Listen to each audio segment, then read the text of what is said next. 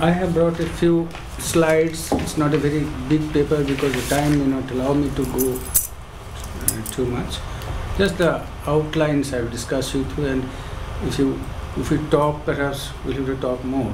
These are all bullet points that I'll share with you. Here we are looking at Look East policy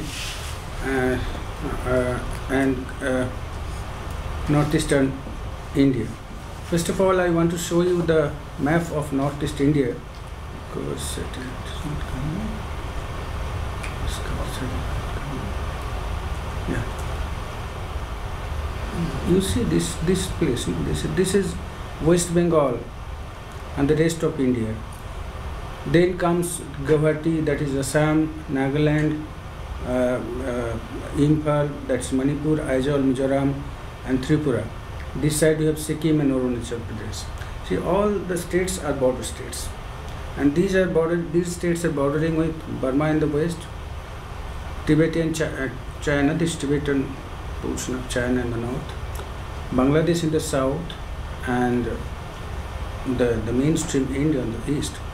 This connection is very thin, and this is Siliguri Pass, as you know. The Siliguri is a place, and this is a 22 kilometer this pass, which connects the northeast to the rest of the country.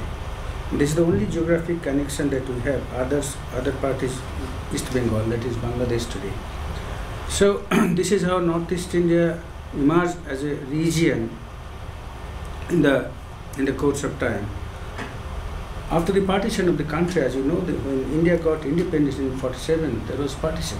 India didn't get the full country as independent, Pakistan and India.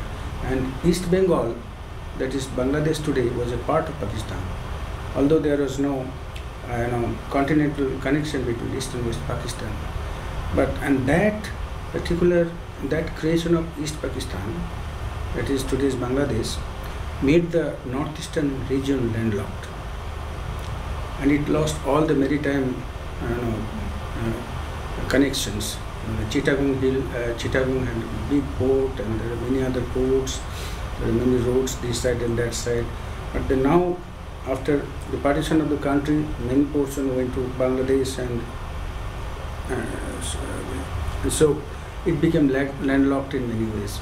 And that perhaps was the reason for disprivileging the region from larger economic benefits, particularly trade and commerce. We know that this region had a very, very old trade connection with Asia and Southeast Asia. Those were not, after this partition, this didn't happen. They had to surrender these benefits. Now, coming back to Look East policy, I'll call it LEP, LEAP. That this policy emerged in 1950s after the independence of the country. But for quite some time, for quite some decades, this policy was suppressed. There was no talk about the policy, even in international studies. Suddenly, from 1980s onward, we started to talk about this policy in the larger context of economic liberalization, the end of Cold War. Now, this policy has no white paper. This is the tricky thing in the policy. We call it policy, but if you say that, well, show me the policy, no chance. We cannot show it. It's a policy, there's imagined policy, and this policy is now now accepted the government as a major policy which is implicating northeastern part of India in a big way. Increasing search for trade and investment in 1990s and integrating Indian market with the larger Asia Pacific society, showcasing India's potential for investment and trade, greater sensibility towards the small countries in Southeast Asia, recognizing ASEAN's Association of Southeast Asian Nations political role, cooperative defense and regional security became the major landmarks of the Look East policy. The policy has a multifaceted approach. It includes economy, it includes diplomacy, it includes politics, and a lot of things. It includes development, trade, and whatnot. I will here discuss three major contours of this policy as relevant to Northeast India. Just to bring down the discussion to focus on Northeast India, these three contours are regional groupings for economic bonds, governance and peace building, and third, trade, investment, and infrastructure. These are the three things that I would like to share with you. First of all, I will go to regional groupings for economic bonds. As you know, just after independence, Pandit Jawaharlal Nehru, the first Prime Minister of India, took initiative for regional cooperation. There was a big conference in New Delhi in 1947, in which the then Indonesian President Sukarno and Chinese Premier Zhou Enlai came and then agreed to build up a regional cooperation. But that was one era of history. That was immediately after the independence. But now these regional groupings have become much more significant in the reform era. In the reform era, there arose the need for a new set of cooperation. India intended to rebuild relations with Southeast Asia that led her to become sectoral dialogue partners and then full dialogue partners in the ASEAN Association of South Asian Nations. The larger regional groupings like the SAARC, South Asian, and ASEAN had more than economic dimensions, and post-independence, India sought for diplomatic maneuver beyond the South Asian confines. Indian ties with South Asia began paying off in the meeting of heads of the ASEAN states and the Indian government in Phnom Penh in 2002. In the Look East policy regime in the reform era, multiple sub-regional groupings appeared, having deep implications for the Northeast India. Some of these sub-regional groupings are Asian Regional Forum that tried to build bridge between South and Southeast Asian region, address development issues of the volatile Northeastern region, create sub-regional energy grid, and to tackle other security issues. So Asian Regional Forum is one such sub-regional grouping. BIMSTEC, it has a history. It started as a BIMSTEC. Myanmar didn't participate at first, but later on Myanmar came and became BIMSTEC. Later on, this BIMSTEC and the signatories are Bangladesh, India, Myanmar, Sri Lanka, Thailand. This is called economic cooperation. Now this BIMSTEC has matured into Bay of Bengal Initiative, BBI. Then there is other sub-regional groupings like Ganga-Mekong Cooperation, which was launched in Vientiane Declaration. India, Myanmar, Thailand, Cambodia, Laos, and Vietnam are the signatories. The other one is bilateral cooperation between India and Myanmar, which aimed at establishing cross-border transport and communication infrastructure and improving trade and business ties. The next one was South Asian Business Forum under South Asian Sub-Regional Economic Cooperation. That's a question. So when was the South Asian Business Forum formed? South Asian Business Forum. And which countries let's see. South Asian Business Forum. This included these 5 South Asian countries: India, Nepal, Sri Lanka, Bangladesh. Right. So South Asian. Was there any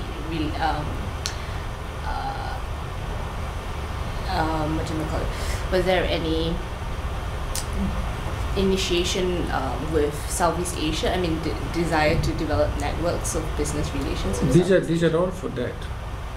All the initiatives are meant for network building, security, development, and defense. Right, but with Southeast Asia? Yeah, because here Look East policy, one good question is that, you see, if you go deep into the details of the policy, it implicated both South and Southeast Asia. It's not only Southeast Asia, it's also implicated South.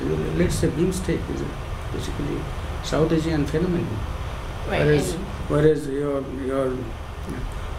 business forum also is like that. But then there are other cooperation which goes beyond South Asia and includes Thailand, Cambodia, Laos, Vietnam, like that. So one of the important things that you can see in sub-regional groupings is that it is not necessarily South Asia focused. It also includes Southeast Asia, both. So, this is the thing that's going on, this regional cooperation. Of course, there are many questions why there are so many regional groupings. It doesn't work. Some groupings are emerging, busting like bubbles. Why do you do it? But then still there are such kind of things. Sorry, when was this developed? When was Which one? the South Asian Business Forum? I have not put the date. Sorry, I have to say it. I think perhaps we leave questions for the end so that Sorry. the speaker can continue. Then agreement on consular access between India and Bangladesh. This is an ongoing process because Bangladesh and India are very close, and there is border is loose, and the wire fencing is there. You can just jump over the wire and come inside India.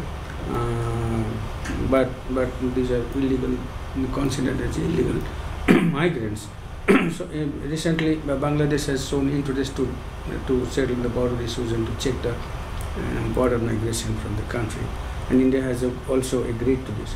South Asian Growth Triangle includes Bangladesh, 7 northeastern states of India, West Bengal, Nepal, Bhutan, as new sub-regional framework to act outside the SAARC framework. You see, the SAARC is a bigger framework, regional group, but these are still smaller regional groups which are being promoted outside the SAARC framework, and you will see there are some organizations which are being developed outside even the ASEAN framework. Small groupings are coming up. So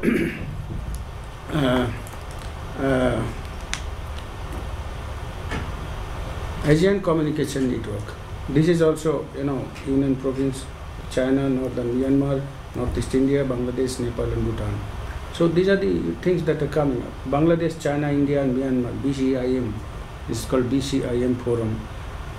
In fact, Kunming initiative is not comfortable for India because of a very uncomfortable relationship between India and China, border issues.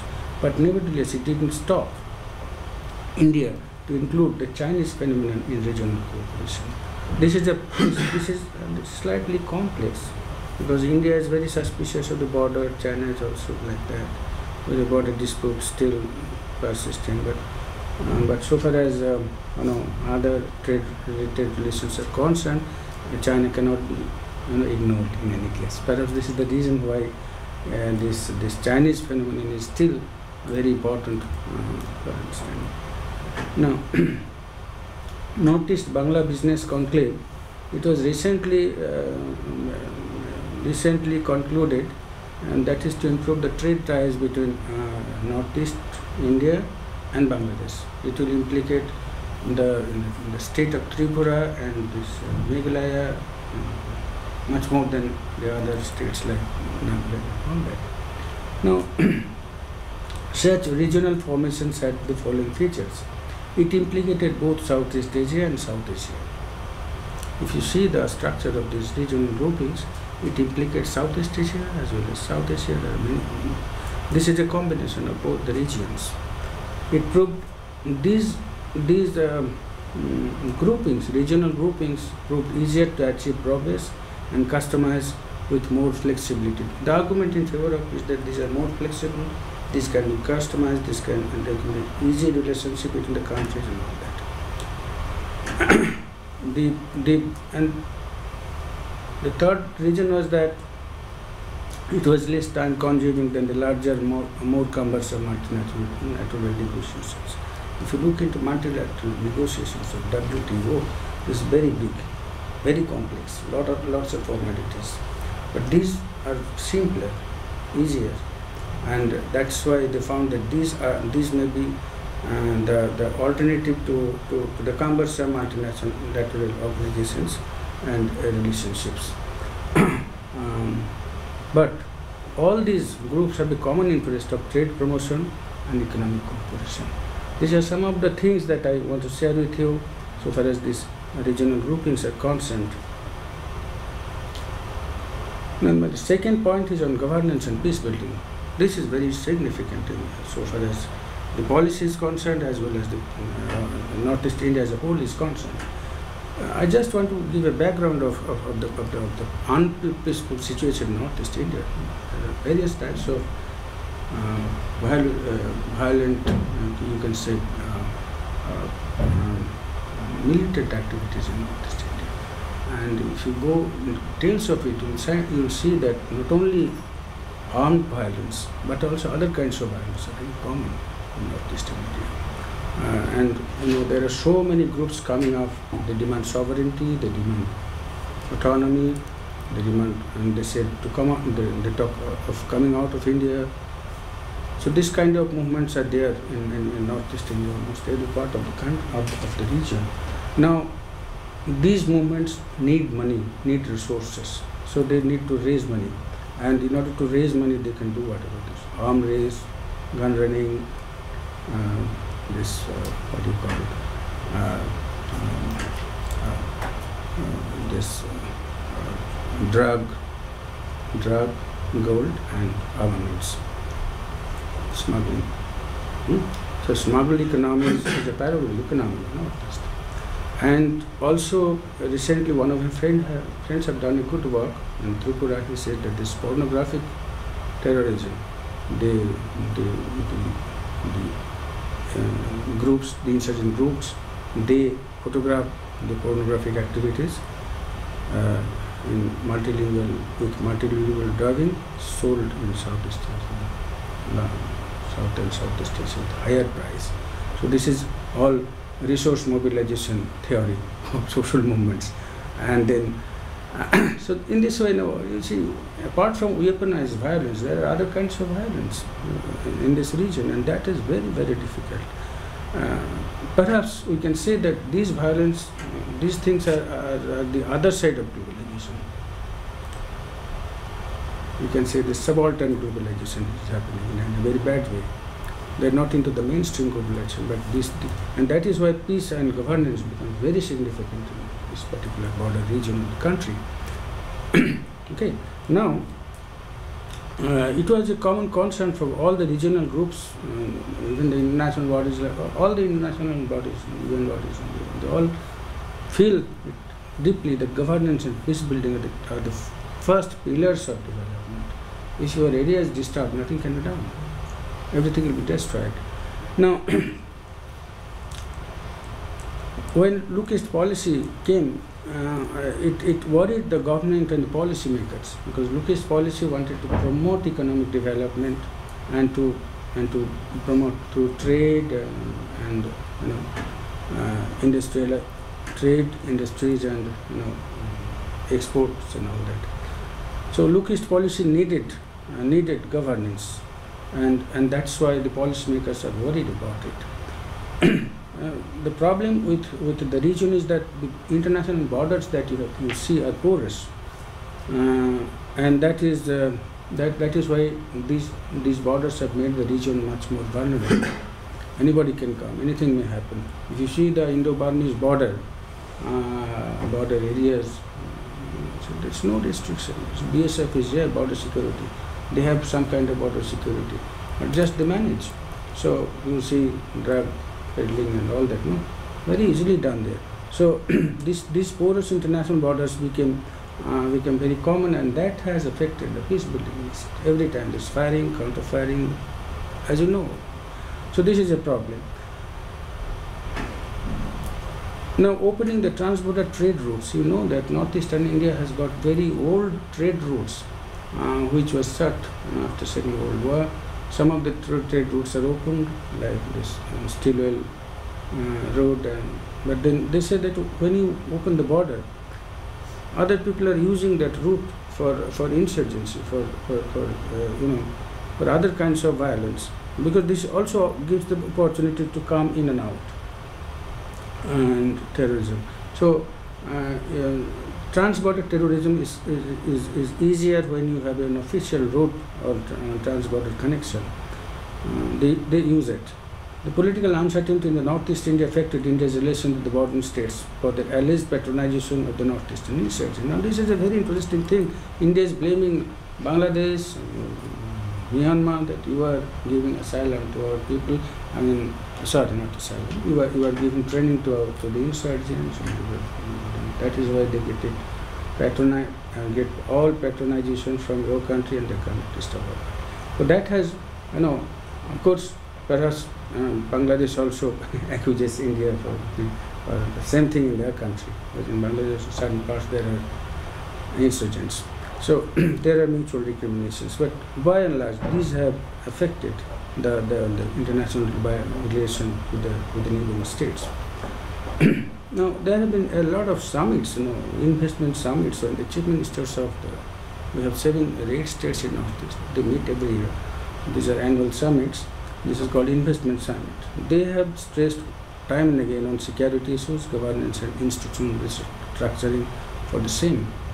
And they have taken lots of policy measures to control, the rule of law situation, ensure governance and peace building.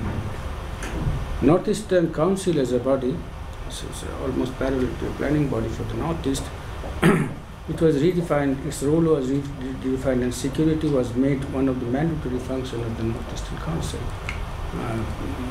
with the development functions. So the security and development are combined with the NEC mandate in today's context. The border security became state responsibility. It's basically a state responsibility. So India adopted the following strategies. No border sealing, but border fencing. Border cannot be sealed today in today's context. Increased vigil along with the border. So we find that lots of army and border security forces deployed on the line. Deployment of second line of defense. Strengthen intelligence network in the villages and international border, tighten law and order situation, secure cooperation with the bordering states for peace building and diplomatic relations with the bordering states. These are some of the officials, official measures that India government can adopt in order to build a relationship with the neighboring countries and to reduce the governance threat in the country. Of course, the state like Manipur, they have the special police, there is a SPO, there is a special program, and the youth are weaponized to control. This is given by the state. We give you the weapon, you manage your village. So this is something that this has been highly criticized also. That this has been done in some other parts of India, state, Madhya Pradesh and Chhattisgarh. Yeah. So they said that this is you are arming them so that they can guard their village, and in that process there is division within the villages. If the youth hold a gun, no, I'm not going to cooperate with them. I'm afraid. Who knows nowadays? So this is breaking the social bond and village bond. This when there is you police the local people with the state power, they're giving some kind of police function. They call it SPO, special police officers. In Manipur, this has been started, SPO, and SPO has been criticized by various human rights organizations and peace building organizations that don't do this. Weapon cannot be the answer for you. There may be other ways. Please don't do it. But what to do?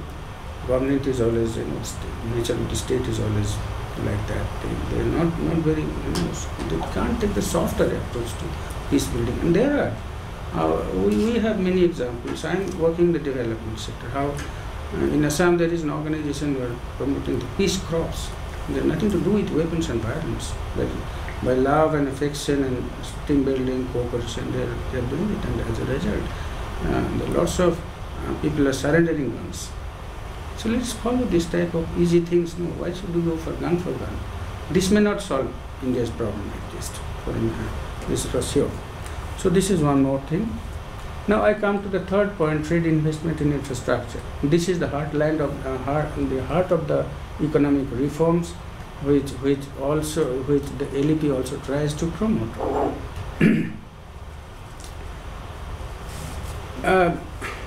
Closer ties, it should be Southeast Asia as well as South Asia. And the Look East policy stands for closer economic ties with the Southeast Asia as well as South Asia. There is one advantage, that is socio-cultural resemblances. Just now this girl was telling me that look, there are many people who belong to the same clan, same community, but living in the other side of the national border. So this is an added advantage for relationship building as well as for economic cooperation. It's not an alien. Burma is not an alien land for India, for Northeast India, in many ways, no? Because many relatives are there beyond the border, and their relatives are staying in India. So, the criticality is that the kinship bondage, kinship, the clan boundary and the state boundary, political boundary overlap with each other. And this overlapping, by political boundary you are different, but by clan you are my own man. So if you go to Burma border, there are many households. No, this is Burma, this is India. Your kitchen is in India and your yard is in Burma. So you have to pay 2 types of taxes. I don't know how to manage it. It's very subject to investigation. The land goes like this. There are some areas which has got a river that divides India and Burma. But you go to the hill areas and so it goes like this. So very delicate. And they said that is why cross-border violence is very common. I just step in India, through something and come back. Indian government can do nothing because I am here in Burma. And again, from Burma somebody is coming and throwing something in India, and go to Burma. Indian army can't do nothing. There was a great incident there is a community called Paite.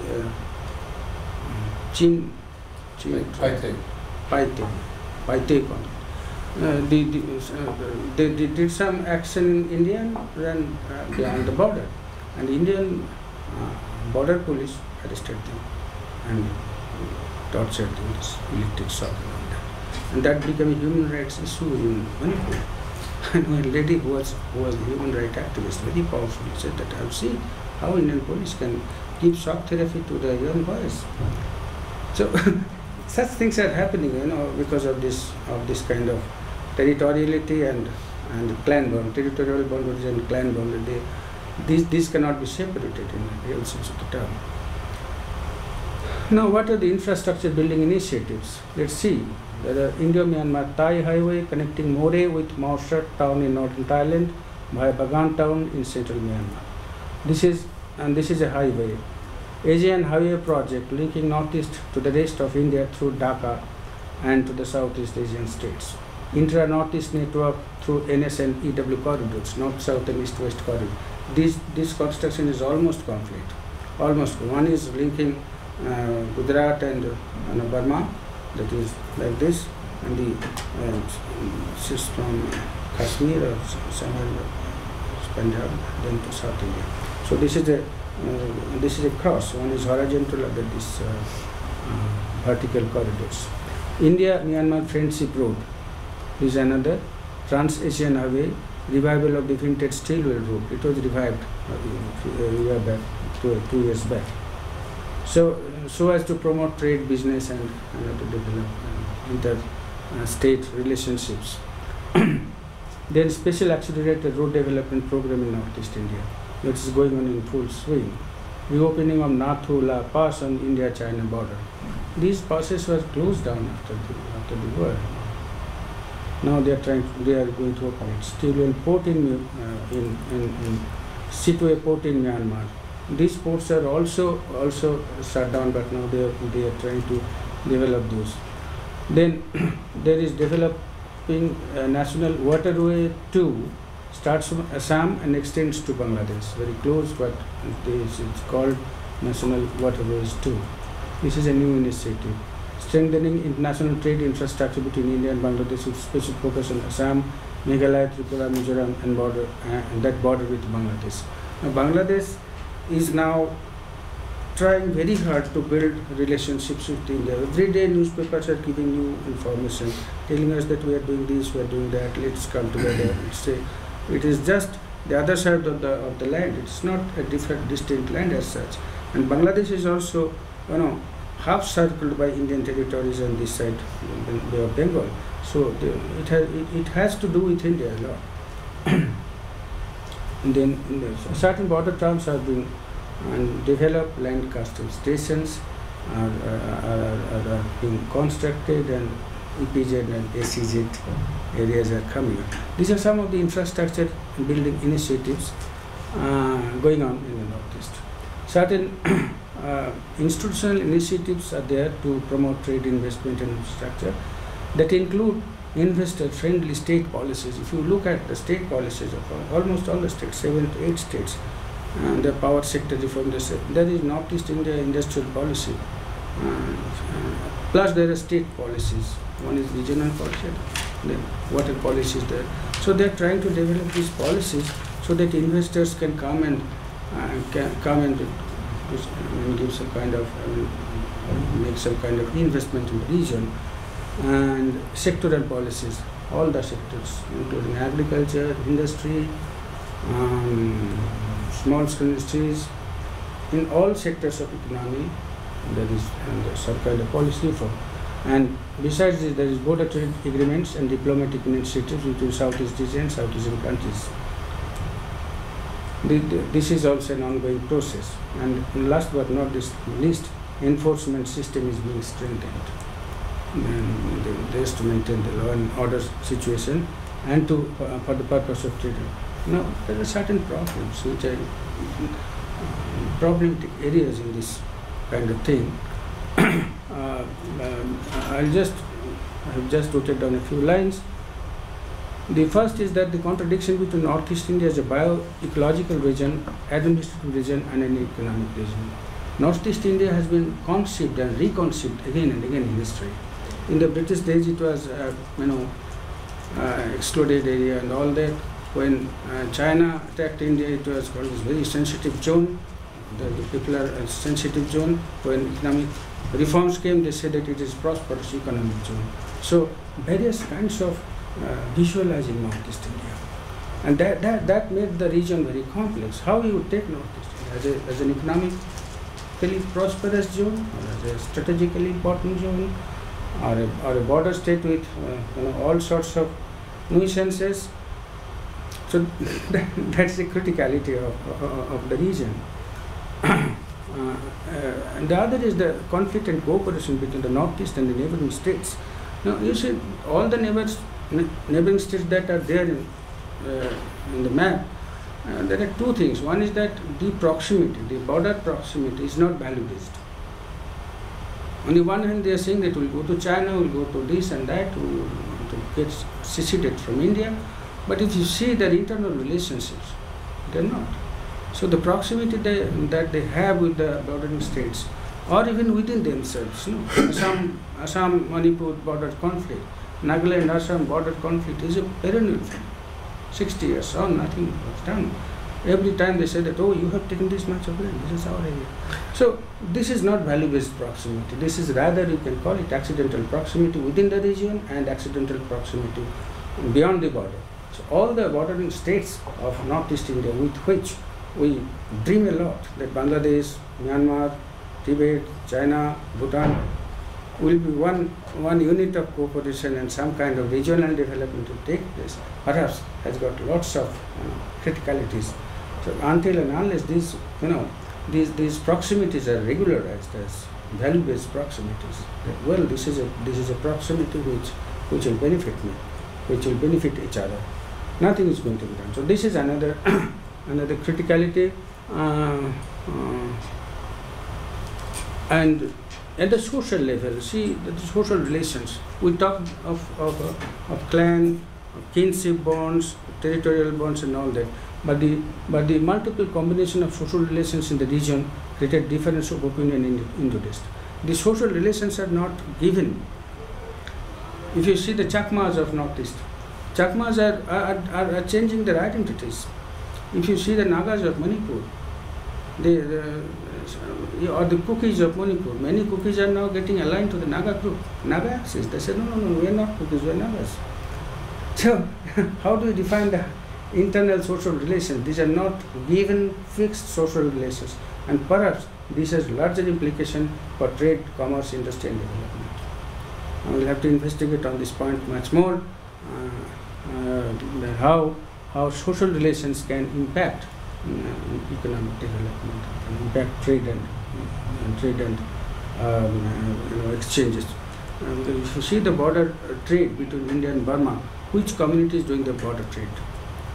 It is the mainstream Manipuri women who are selling very pretty things. 18 or 20 articles are allowed to trade with Burma. That includes local vegetable. That includes local, local things, and they are sitting because they are more powerful. Whereas there are other groups of people who are not getting a seat in the market. So so that is how they have manipulated the business space. The ladies of Manipur are going head loaded with threads, the bottoms. These are the goods that they sell, and then pumpkin and this watermelons.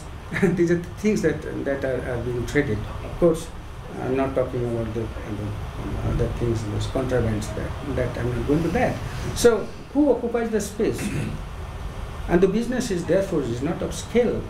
The border business, border trade is not of scale.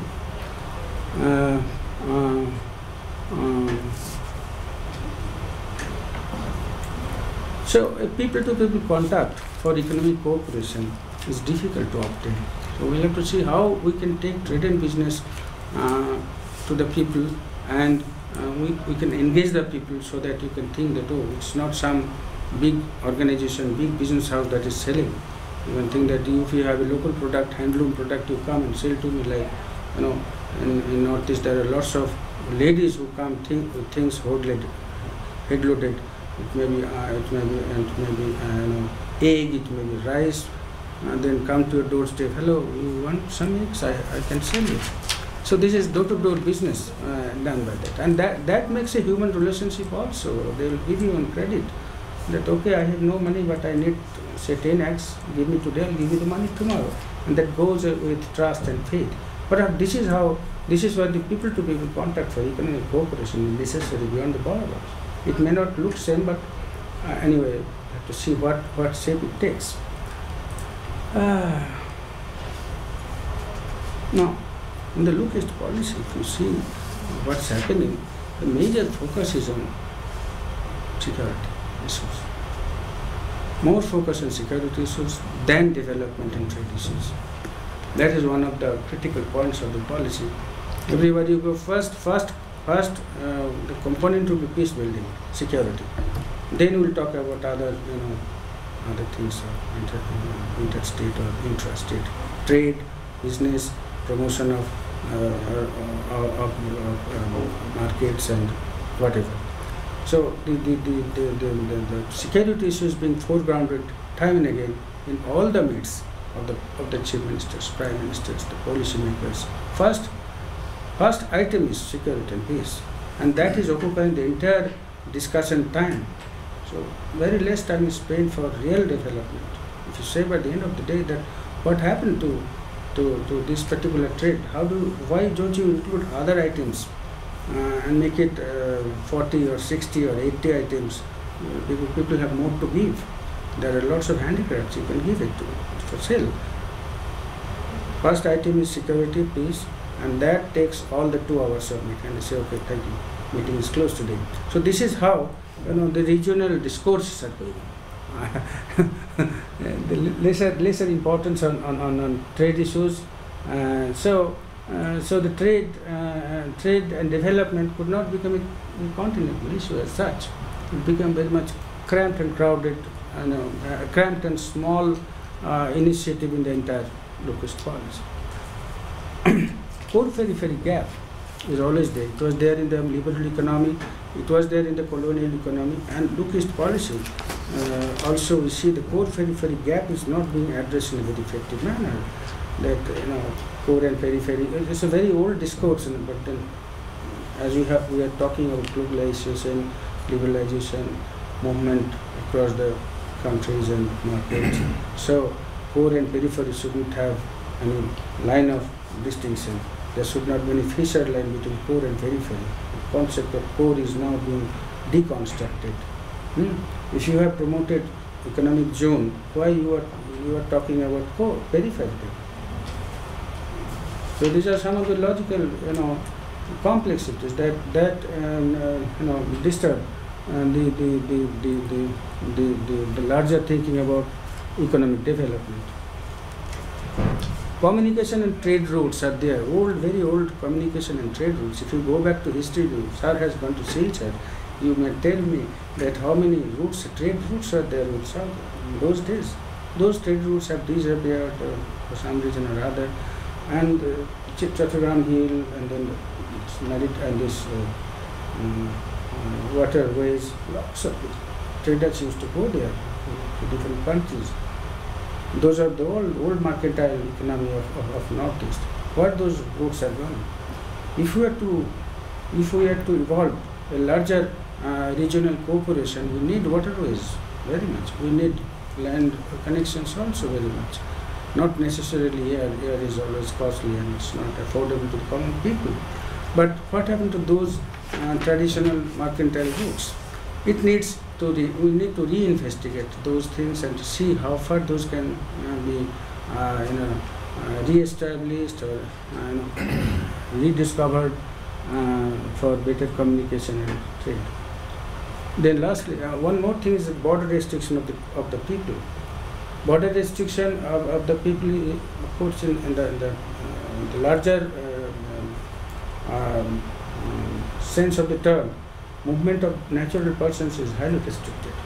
If you see the WTO rules, movement of natural persons, that's called Mode 4. Mode 4 is not regularized. That movement of natural persons. Other things are okay. But then the people cannot move from one place to another. And there are so many suggestions like work permit regime, this and that. Researches are going on. Suggestions are there, but movement of the people are really restricted. And not only between the two countries, but also within the region. If you are in Assam, it is difficult for you to enter Nagaland and to do business there, or to Mizoram and do a business. So, restriction of the border restriction, the people say, so you are an outsider, you get lost. We don't want you to come here. So in this way, movement of natural person. We have about 10 more minutes. 10 more. Oh, sure. People have to go to Sure. class. Partition is, we go back to partition. Partition has landlocked the country, entire region. This partition also has cut off many communication routes, and inland river routes became restricted. Border trade is not of scale. As I have already told you, limited items and limited trading zones on the borders. It's very, very lesser scale of trade. Deprivation of credibility of regional goods and services. If you see the nature of the goods that they sell, 40 items I think, you see all made in Bombay or Delhi or some other industrial places. Local goods are not being promoted. Whereas perhaps local people would have been much more benefited had they been able to sell their handicrafts and other things. And inflow of and flood of foreign goods in the border trade. If you bring something from here, made in China, made in Thailand, what do you know that? So, what is your local economy getting integrated into larger economy? So, these are some of the criticalities that I could share with you. Thank you. Thank you very much. I'm sure there's some questions. So.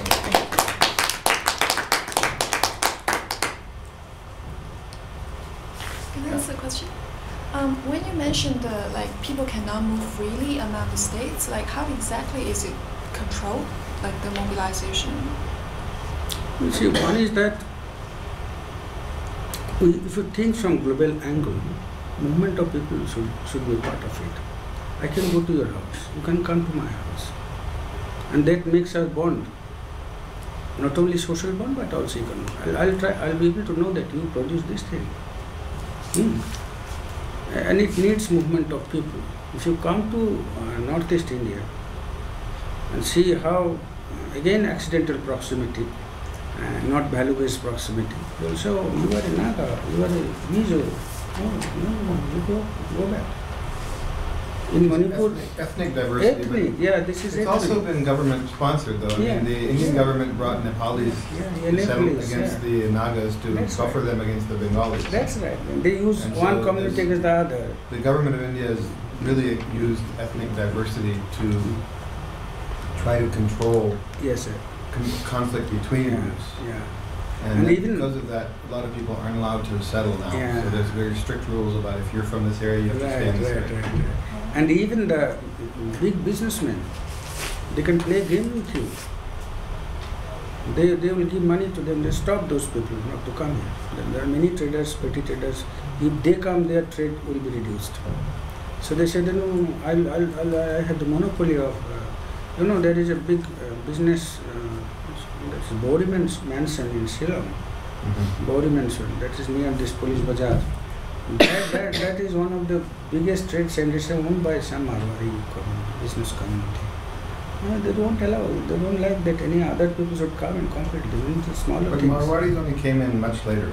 Yeah, they came in the British period, sir. Very few. Of course, very few and very rich. But now they have vested interest. Oh yeah. Lots of, you can't buy land in Ceylon, being an outsider. But somehow they married the local girls and matri local society, Kasis are matri local. So land is somewhat, ladies and girls have control of the land. So once they marry an outsider, they give land. Okay, you make a house, do some business. Lots of people doing business, very silly people. And I'm saying money, and I don't know what happens at last. They take the advantage of this, the social system.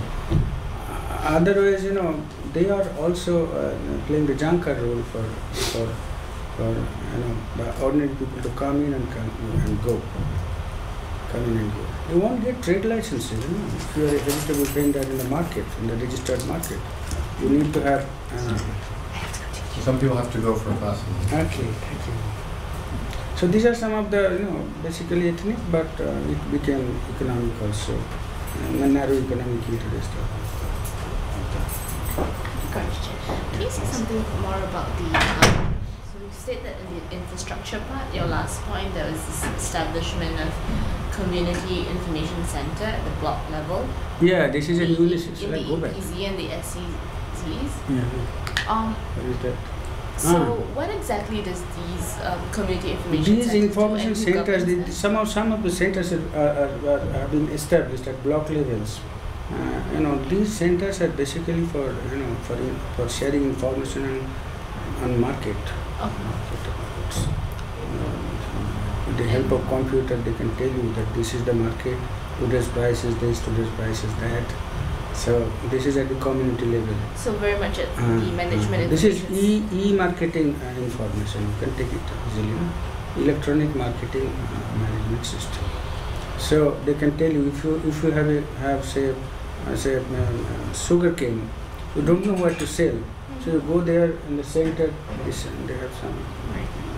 From there you can locate. Oh, that's the market. That is the rate. So I can take the truck loaded things to particular place and sell it. And are they managed by the local governments or this business is communities? Critical level, because block level, when they do it, there are government officers also, as well as non-government organizations. But this is yet to take a very strong shape, because managing a community information center, if you come to Delhi, I'll show you Rajasthan, there are lots of community centers which are tagged with Panchayati Raj office. Panchayati Raj is the local governance unit. So it needs to be further institutionalized. Simply talking about information center is one thing, but operational aspect of it is much more important. Otherwise, information center can give you wrong information. So while going to left, you go to the right, and you are lost. Yeah. Do you know if any? So these I imagine are in the northeast India part. These block information centers that you are talking about. These are all blocks. There are as many as districts. Every district has. Would you know of any specific center that is considered like a successful that has been? No, I have no research on this as yet. Oh. These are just upcoming things now. Right. The problem is that once it becomes really institutionalized, then we'll be able to tell. Then the state will take it over. Once it becomes successful, then the state will take it over. The state will take over, state will intervene, the best of interests will intervene. So there are lots of criticalities and problems. Well, thank you very much, and I appreciate you coming and presenting to us. Thank you.